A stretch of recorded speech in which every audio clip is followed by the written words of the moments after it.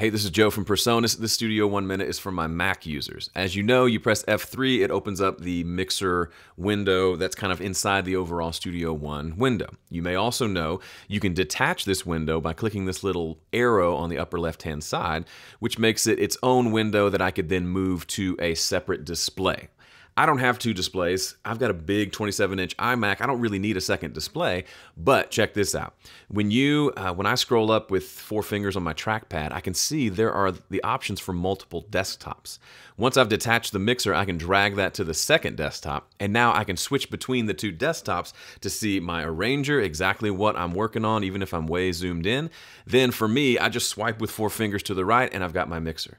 Back and forth. Back and forth. That is super cool, and I can't take credit for discovering this. Gregor showed it to me. Everybody clap for Gregor. Gregor's amazing. Try this. Let me know how it works.